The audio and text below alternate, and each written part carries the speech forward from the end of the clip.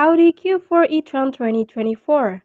Emission regulations have pushed Australia down the queue for the hotly anticipated Q4 e-tron. Considering that Audi Global has committed to going entirely electric by 2030, it's little surprise to see that the brand's local arm is making the transition towards electrifying its range.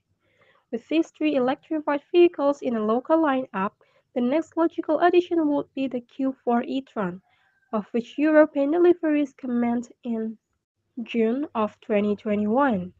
According to Jeff Mannering, the managing director of Audi Australia, the small SUV is still planned to be introduced to the local range, but that's as far as progress on the matter has come.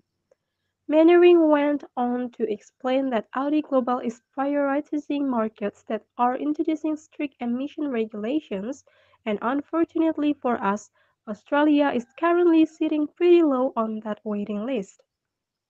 The car is so popular, the demand is so high, and that's because it's a great car. The factory is actually allocating those cars to where it's needed, he said. In terms of making Australia more of a priority for the Q4 e-tron, it sounds like it's seemingly out of the local arms hands, and the order needs to come down from Audi's global headquarters. They either have to get more capacity or it'll depend on what position each market is in because they look at it, Mannering added.